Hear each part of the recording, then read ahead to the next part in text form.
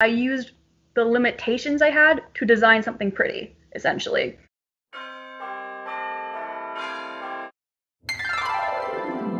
Hi, Energy. I hope you have been doing great. That people know who you are and what do you do.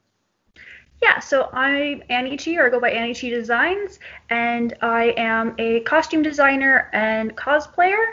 I studied at Fanshawe College in London, Ontario, in their 3-year fashion design program, and I did their 1-year postgraduate of costume production at their downtown campus. Really That's enjoyable great. programs, and I learned a lot about sewing, creating, drafting, so a lot of the technical side and a lot of the artistic side. So yeah, that's what I do. As you grew up, you see a lot of, maybe the TV shows or let it be the comic books and different things, right? You see all around you. When you see someone is doing something related to cosplay, right? It's very exciting and it's very interesting at the same time. Tell us something about the cosplay and why is it that you are actually interested in the whole thing? So cosplay means the word costume and play together, or costume and role play, because you're role playing fictional characters or characters you've designed and having fun with it, because that's the whole thing. It's a thing that's for fun, and for some people it becomes their job. So I discovered cosplay when I was 12 years old, when I first really had real internet access, and I started cosplaying 10 years ago, so when I was 13, and really I just kind of stumbled upon it one day when I was looking for a new background for my new computer. I wanted a Legend of Zelda photo, and I found a photo that I thought was someone's like realistic painting, but then I found out it was a picture of a person in costume recreating a scene, and I was absolutely like, oh, I want to do this. And my mother and grandmother are both very involved, were both very involved seamstresses at the time, especially. And I went to my mom and said, I want to do costumes of these characters with my friends. And then from there, I continued to be interested in it, and it developed into basically loving making and sewing so much that I wanted to study it, essentially. My friends eventually dropped off and went on to different artistic areas and mediums, but I stuck with it, and well, now I do it quite regularly and even have a YouTube channel all about it. I understand from this is that means let it be your family, let it be your friends, and that could be the culture, for example, right? It has a good amount of influence on what you choose as your career option or something Exactly. which you love, right? Exactly. It's something I definitely really enjoyed as a when I was just a little kiddo, enjoying dressing up as these characters I enjoyed from video games and anime. I was just kind of like, yeah, this is fun. But then I realized it actually could be a career path. And now that I'm graduating, it didn't help with job searching very much, considering all the theaters are temporarily closed down. But I have since landed a job in fashion that That I'm is really awesome. excited for. So like it does have paths and different areas where you can take that hobby and develop it in a way in school to then do something really cool as a career. So I'm really excited about that. So I would say like one of the most interesting things which I understand from the discussion is it is something where you have to balance the things between the real world and the fantasy fictitious world, right? So if I'm looking at 10 different characters, I may see a good character and a bad character, right? Mm-hmm. And I may make up my mind in a way that, oh, this is good and this is bad. And if someone sees and looks at me um, wearing a specific type of costume, they may judge you in different ways, for example. So how do you balance such things? So something I've kind of developed is I really have to start looking at people in costume not as the characters that they're dressed as, which can be it's a skill all of its own. Because sometimes when you first meet someone, they're in a specific character or they're known for a specific character, it can be really hard to kind of like tear the real them off the fake them. But it usually has like the fake them being the cosplay, because no matter what, if you're dressed as a character, you're not yourself at that point. You're still a person in the costume, but you're portraying someone totally different. You can portray a villain without actually being a villain, for example. I know the sweetest people enjoy being the villains just because it's kind of fun, but they aren't actually mean or evil while in the costumes. So a lot of it is just getting to know the people in the costumes, but it's important to realize that just because someone is dressed as a certain archetype of character doesn't mean they're like that in real life. It takes a little bit of time to develop to figure that out. Because as a kid, you definitely like start associating that person with that character. So it's something like, I guess after a while you start to remember, and then you start to see that person dressed as different characters, because it's a big community, but it's a small community, right? So you really just have to start getting to know the people. So there is this fine line which you have to always, keep into your mind while you're doing the different things, right? Yeah, and put yourself in their shoes as well, because you know very well that you're dressed as a character, and you're not like that character in real life all the time. So yeah, it's a little bit of a skill that takes time to develop there. Okay, and would you like to tell us something about the design process? Is it like you do your designs by yourself, or is it that you outsource the things and someone else makes it for you? So most of what I do when it comes to cosplay is I cosplay already created characters from the medias that I like. So I do a lot of Legend of Zelda costumes because I love the Legend of Zelda games a lot. I have a giant collection curio shelf over here. I don't want to talk about how much money that I probably spent over the past 10 years on Zelda merchandise, but I love these characters a lot. So I oftentimes look at the characters, look at their designs, and then I have to figure out how I would essentially translate that into real life. But sometimes I do design my own designs of real life characters.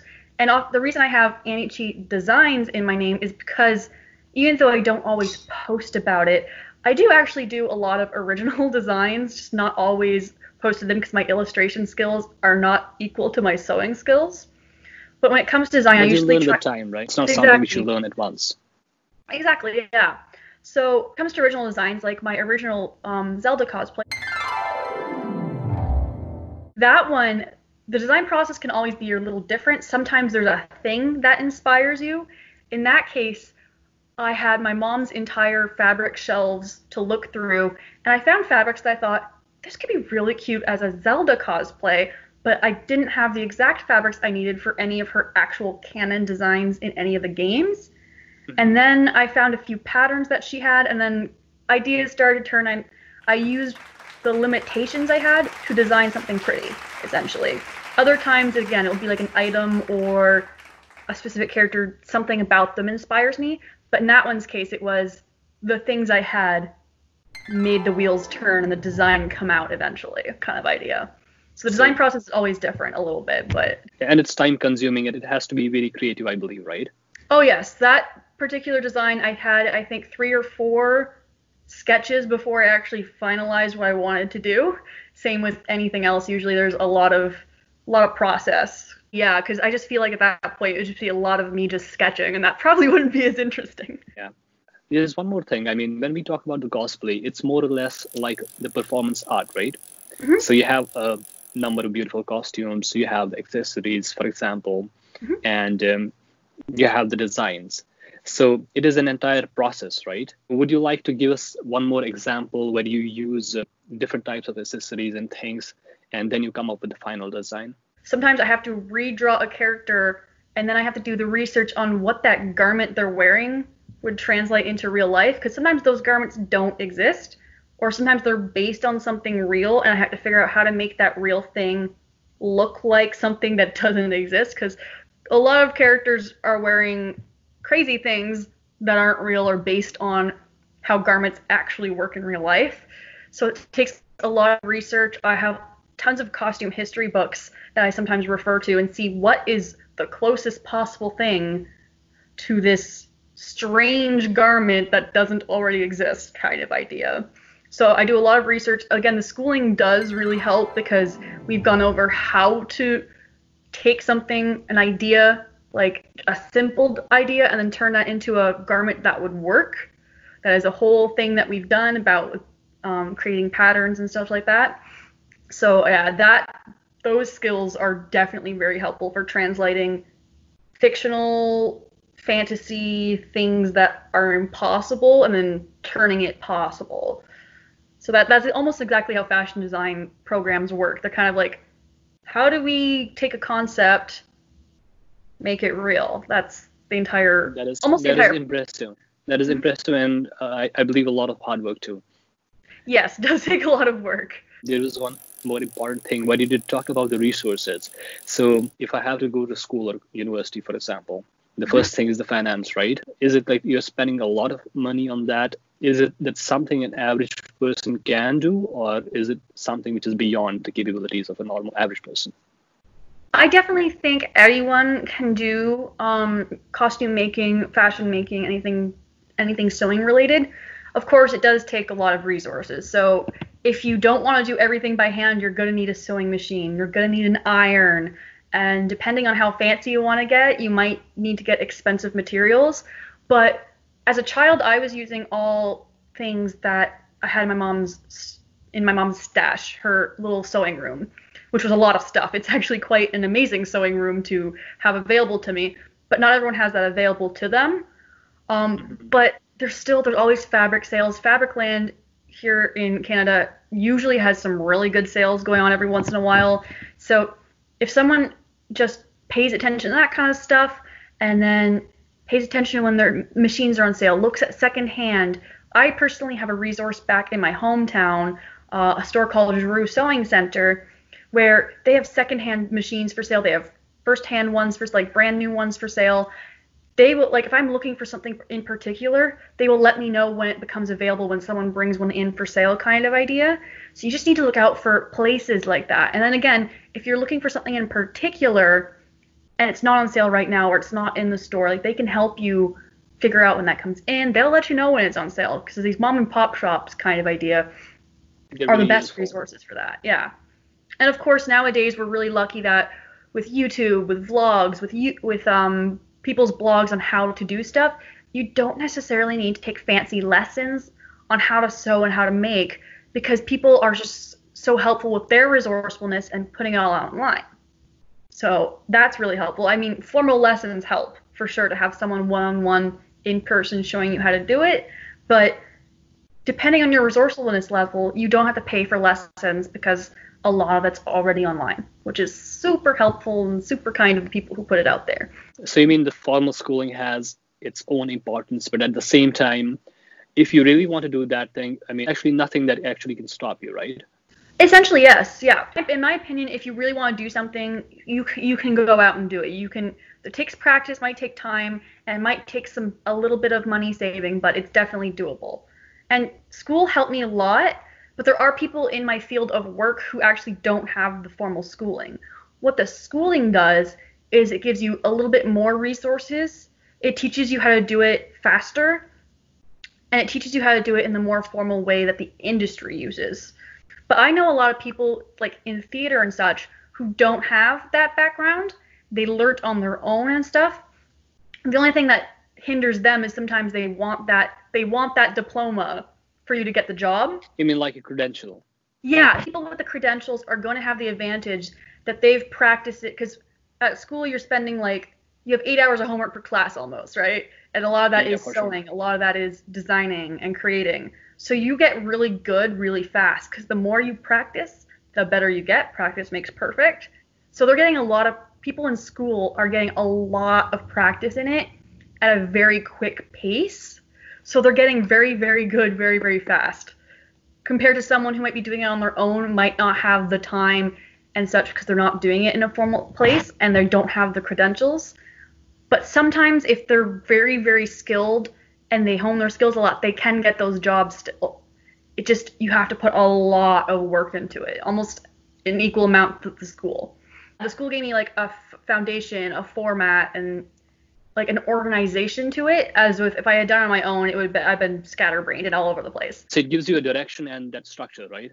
Yeah, and also experience, because like in fashion, you're learning how to do like fashion shows, you're learning how to make a proper design line, which is not something you might be able to experience if you were all doing it on your own. There's pros and cons to it, of course, like just like with any other field of work. I mean, you're not going to be, unlike other fields, like if you want to be a doctor, go to school for it. But with this one, if you want to be a fashion designer or costume designer, you don't necessarily need the schooling for it, kind of idea. Just like people who do cosplay, a lot of them just do that for fun. They're not doing it because they want to be a cosplayer. They just practice it on their own time, kind of idea. So you learn by doing it, actually, rather than spending a good amount of time in formal schooling in this case. Yes. Yeah, you definitely, no matter what, you definitely need to do stuff on your own time to get the practice and skills to do elaborate costumes, pretty things, and such like that. One more thing would be like, what types of different countries do you think the cosplay is a good career option? So, cosplay and costume, I think, is an important thing throughout the world, or at least for more developed countries, because there will be movies set in all these different places. Like, New Zealand didn't have much of an industry, and then suddenly they had the Lord of the Rings film there. And now there's quite the industry That over was a there, right? good one. I watched like multiple times. Oh, same. It's one of my favorites. They brought in staff, but they also had some local people come in to help with some of it because it's just easier to do so. So All it did help in countries have job theater creation. That's what backgrounds you as well. meant. Hmm. And cosplay is like as a hobby or as a profession, because people do cosplay as their profession. It's a worldwide thing. I don't know if you've heard of it, but there's something called the World Cosplay Summit. So there's 40 participating countries in it, and every year it grows. And these That's a lot. countries host a competition. They choose the best team, a team of two, always a team of two. They choose the best team in this competition, and that team will represent the country in Japan for the final competition, like an Olympics of cosplay. That is So interesting. all these countries go in, and there's 40 and counting. Every year it grows. The first year they had like 13 countries involved.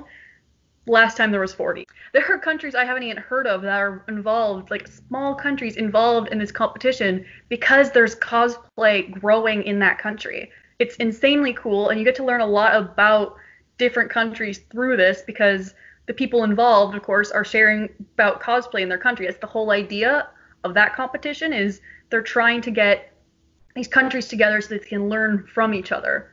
That should be a very good learning experience in the sense when you have different people from 20 different countries and come up as a team and they work as Exactly, a yeah. team. And very exciting experience, I would say.